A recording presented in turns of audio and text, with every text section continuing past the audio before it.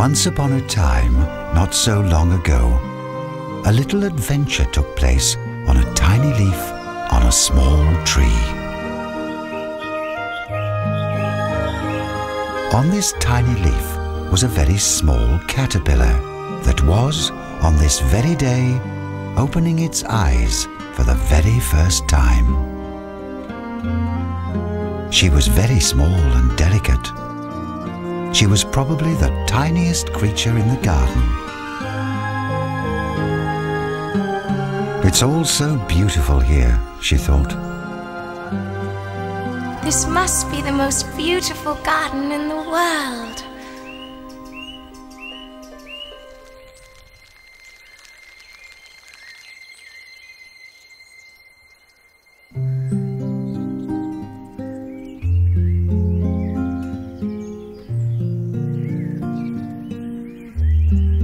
The little caterpillar realized that she was terribly hungry. She sniffed the air and smelt the wondrous perfumes of the trees and flowers. But one scent was the best of all. That was the scent of the leaf. It was delicious. How sweet life is, thought the little caterpillar, and chewed and chewed.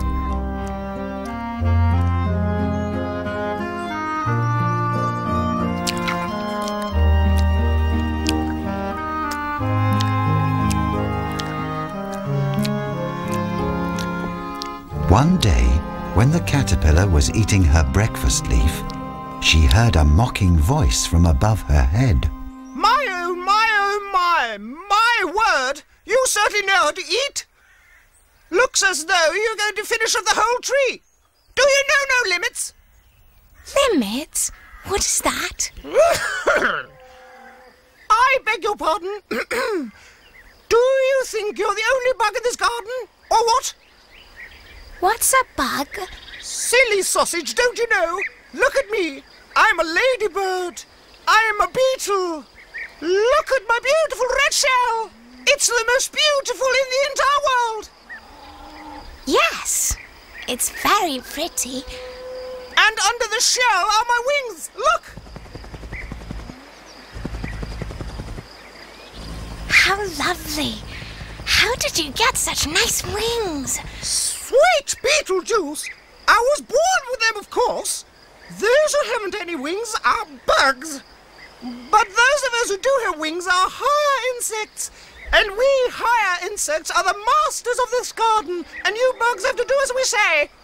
And I'm saying, stop eating or you'll be sorry.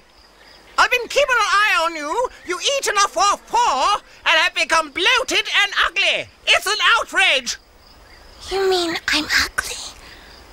You're the ugliest thing in this garden, or anywhere else for that matter, but I don't have time for this chit-chat. As the duly appointed chief prefect in this garden, I command you to eat no more than 1 leaf a day, and do as I say.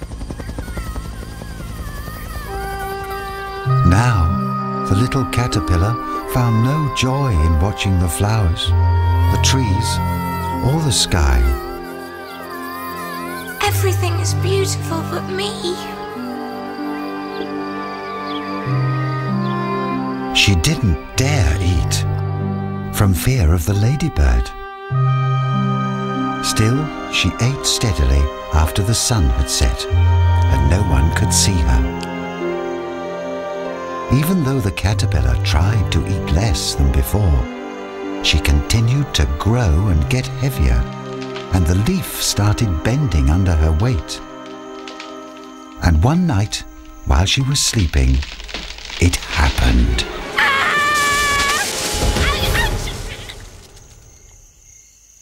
She couldn't see the flowers, or the trees, or the little house. She saw only the dark sky, far above the tall grass. Oh, what will I do now? I'll never make it back up into my tree. Where would you be going, little one? It was a big old worm that appeared out of the ground.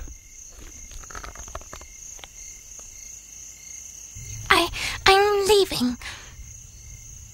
I'm sorry that I fell here and disturbed you. I'm so fat and ugly that my leaf couldn't hold me anymore. I'll go. There. There's no hurry. We're rather laid-back people. Why don't we just have a little chat, eh? I'm just a fat, ugly caterpillar.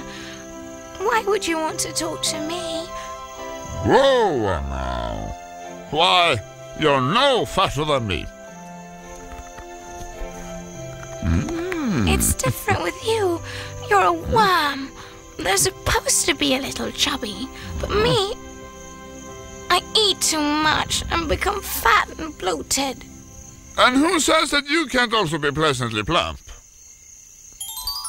Hey, maybe you're a princess under a spell.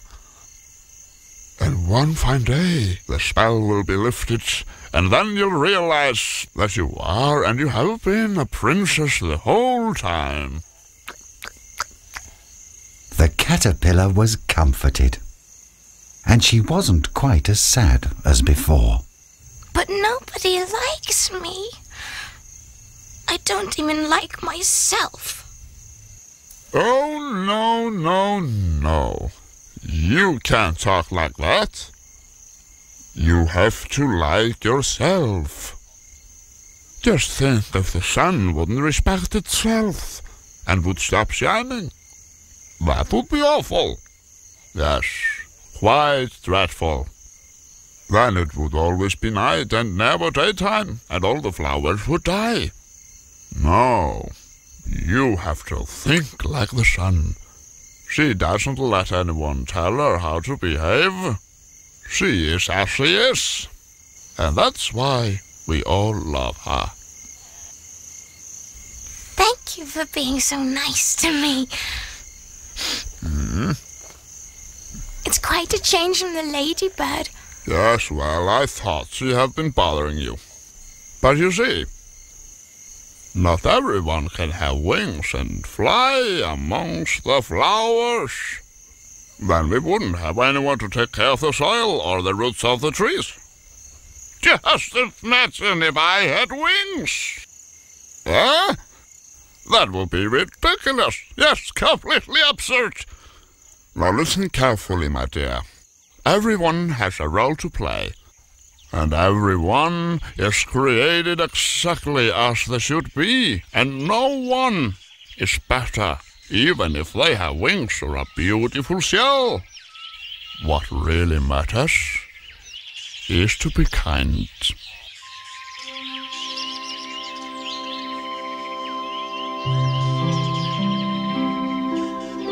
The sun had risen high in the sky when the caterpillar bid farewell to the wise worm.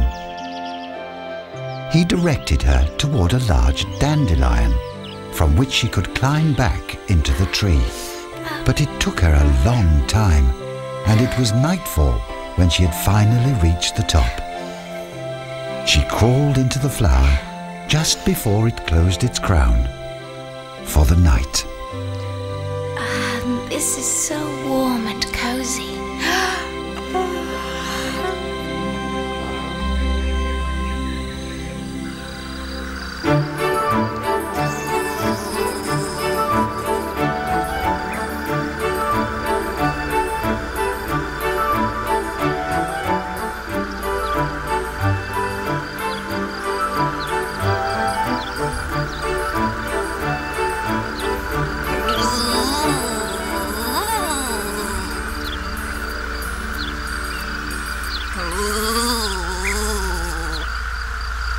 What are you doing here, you ugly thing? A monster! What? A monster? Me? I'm just an honest bee, and all the flowers belong to me. You have no business here. Now, buzz up. My! What is this? Have you started eating the flowers as well?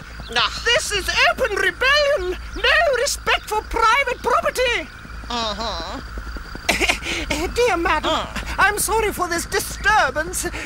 But this thing is the greatest glutton in the entire garden, or anywhere else for that matter. A downright dangerous creature, but luckily it can only crawl.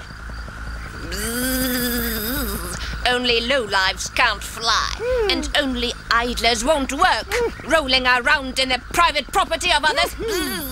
I'll sting you!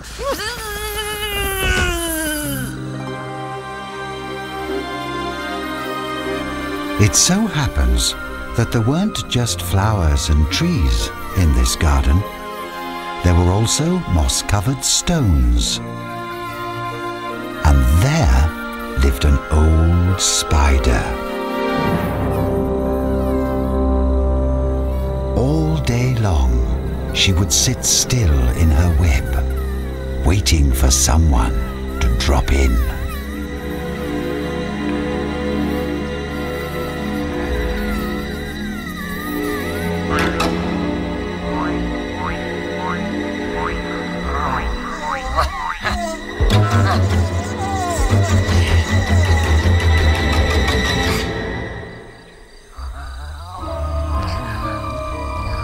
Some she wrapped in her silky thread and saved for later.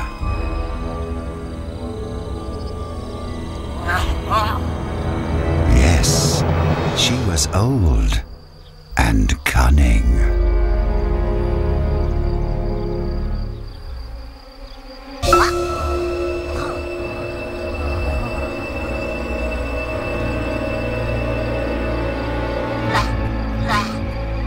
There's a nice morsel that'll last until autumn.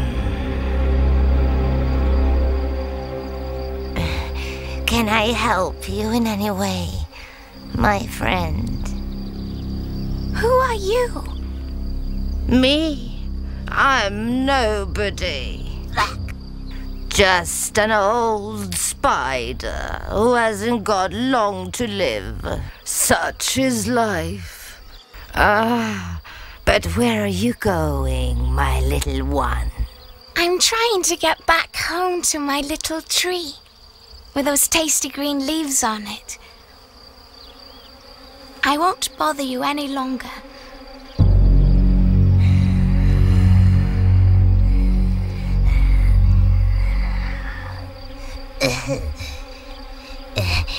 I'm getting old and tired and don't have anyone to talk to.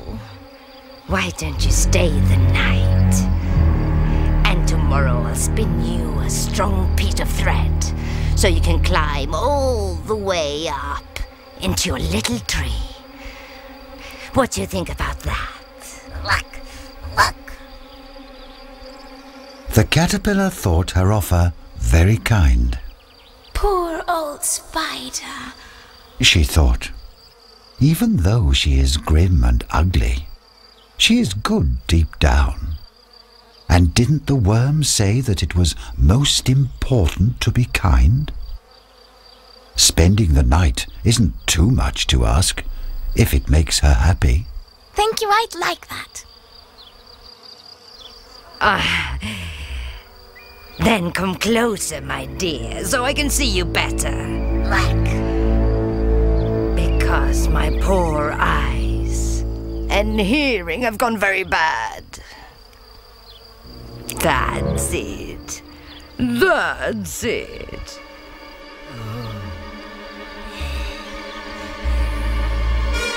Yes. That's the way, dear. Ooh.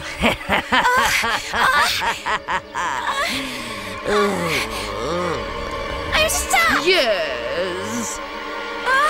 Now I've got you, my little friend. Help. Now I'll bind you in my thick thread and eat you.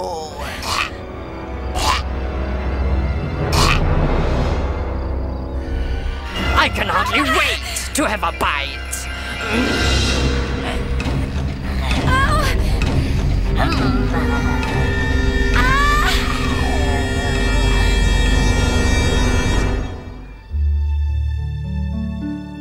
The sun shone high in the sky, and its rays reached the rocks.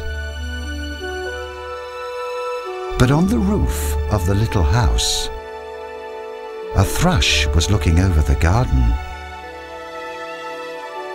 Is that what I think it is, my lovely? What do you see, my love? Isn't that a caterpillar the sun is shining on down there? You can see better than me, my love. Mm-hmm. I haven't seen such a large morsel since my late father brought my brothers and me that huge worm when I was still in the nest. You have such a good memory, my love.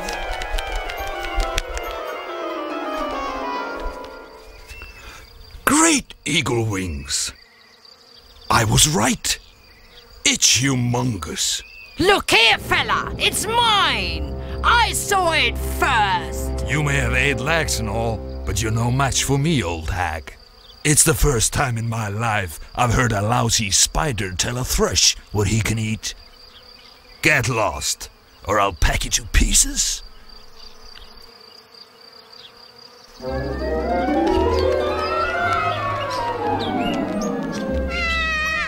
But when the thrush returned with the caterpillar in its beak, there were 2 chicks that had hatched out of their eggs. And the thrush was so proud that he completely forgot the little caterpillar.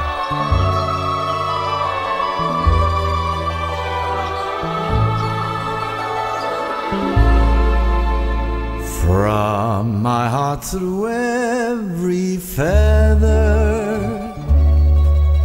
feelings tickle when I see you. Sweet little songbird, sun in my sky, you are my lovely forever. With this beak I built our love nest. I am yours. Made from tricks of best selection. You are mine. Sweet little songbird, sun in my sky. For you, my lovely forever.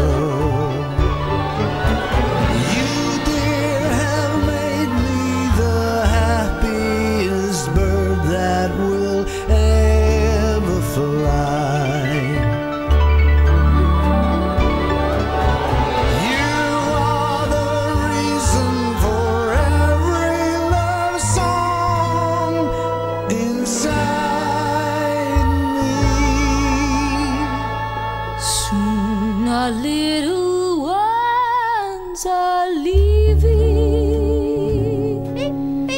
then we'll fly away together. Sweet little songbird, sun in my sky. Together, my lovely forever.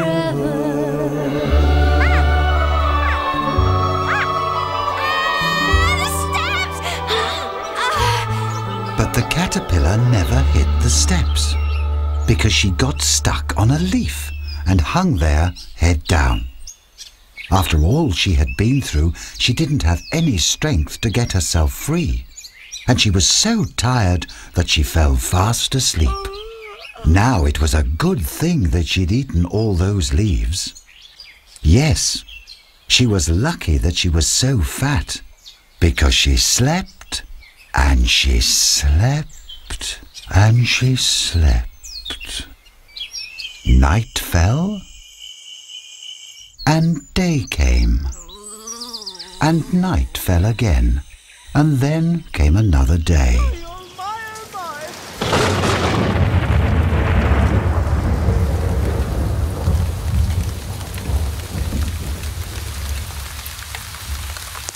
She was in a deep and mysterious sleep, and she didn't look like a caterpillar anymore.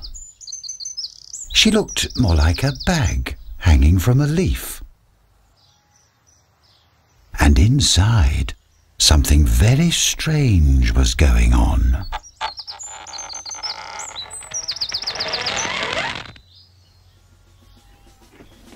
Then suddenly, 3 ants came marching along. 1, 2, 3, 4. 1, 2, 3, 4.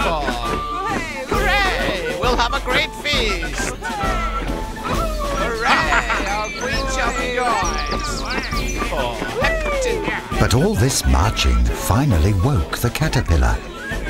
She stretched and twisted and tried to break free.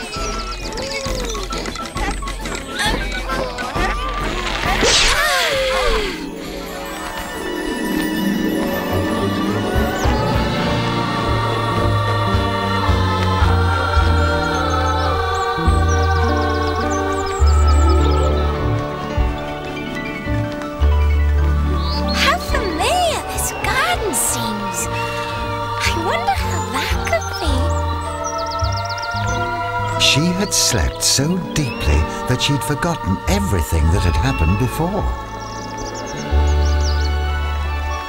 Oh, look! There's a little tree! Oh, I feel for this tree. I wonder why.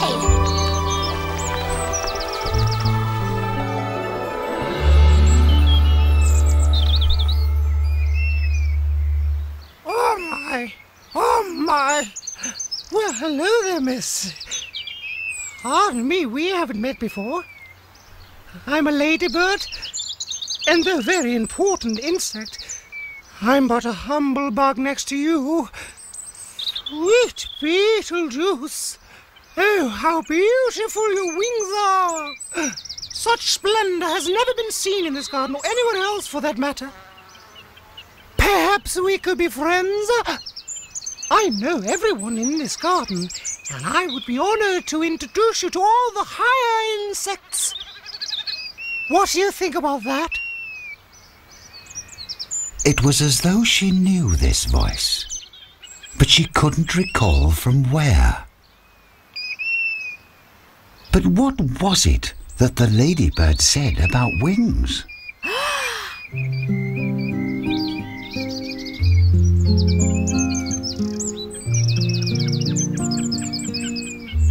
She could hardly believe her eyes.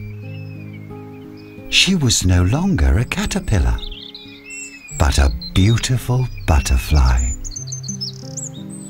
And all at once, she remembered everything that had happened before.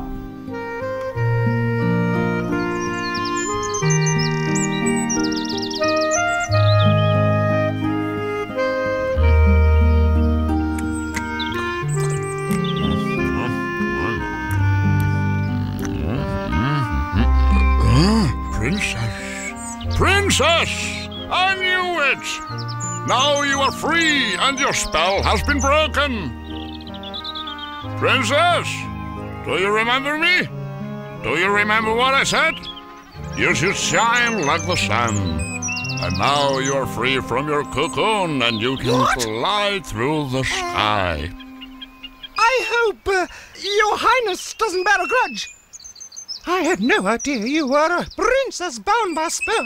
I just thought you were a low-life bug. Oh, you foolish creature.